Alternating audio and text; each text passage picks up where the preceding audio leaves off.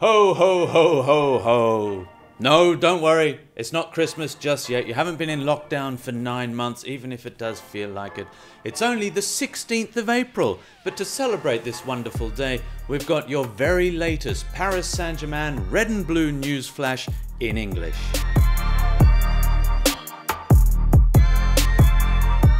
As you know, Paris Saint-Germain is doing everything in this fight against COVID-19, and the club has even gone as far as giving the Parc des Princes a facelift to pay tribute to and encourage all those working so hard so that the rest of our lives can be as normal as possible during this difficult period. A week ago, on the 9th of April, Paris Saint-Germain opened its stadium doors to various charities and institutions. 60 volunteers from the Street Food in Movement charity have been cooking away in the kitchens at the Parc des Princes, preparing fresh meals for Paris hospital staff and delivering them in their 4 food trucks. The whole thing financed by the sale of 1,500 special edition Paris Saint-Germain jerseys that has already seen more than 5,000 fresh meals for hospital staff in the French capital and will see 5 times that delivered in the coming weeks.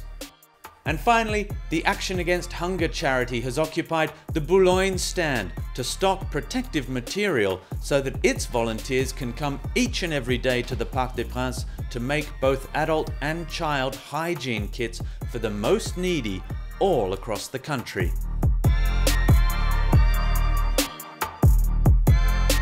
It's official, Paris Saint-Germain are the French Handball champions of 2020.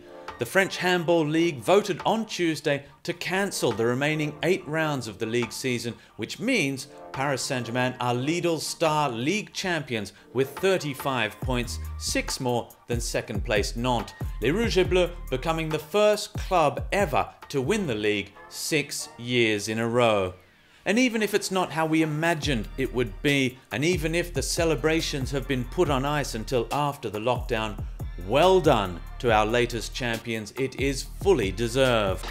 And if you want to hear from our footballers today, our former France international left-back Bleu invited Paris fan Maxime to share a video call with Marquinhos. The Brazilian defender chatted about his lockdown experience so far in a lovely chat as part of the All at Home series with club partner All Accord Live Limitless. Check it out on psg.fr. Ouais, profite de enfants, on n'est papa 24 heures sur 24 heures. C'est pas trop dur avec les enfants?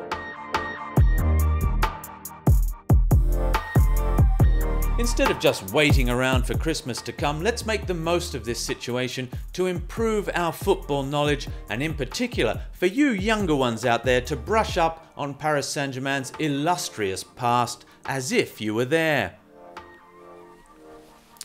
Like some of us were. Tonight at 9 p.m. we've got Charles-Edouard Corridon scoring the most amazing Champions League goal you'll see against the then reigning European champions Porto. It's coming up tonight on PSG TV, Paris Saint-Germain versus Porto from 2004. Follow it on the app or on the website psg.fr. And then on Saturday night, your homeschooling at the Red and Blue Online Institute for Football Studies continues. We see how the Rouge et Bleu club won its first ever trophy in the utterly epic 1982 Coupe de France final against Michel Platini's Saint-Etienne. That's on Saturday on YouTube, Twitter, Facebook and Twitch. I can hardly wait.